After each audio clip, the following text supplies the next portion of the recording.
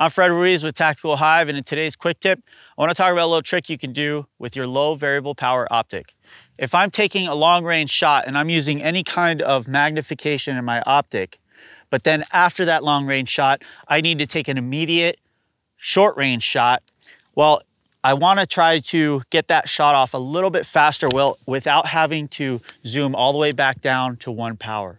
So one way I can actually do this is once I take my shot right through the scope, then I can roll my chin up just slightly. What it does is it creates scope shadow in the scope. My right eye is actually still picking up the dot, but my left eye is seeing the image or the next target. Your brain will kind of put those two images together and it'll appear as if the dot is actually on the target through your left eye. And then I can go ahead and take a very quick up close shot.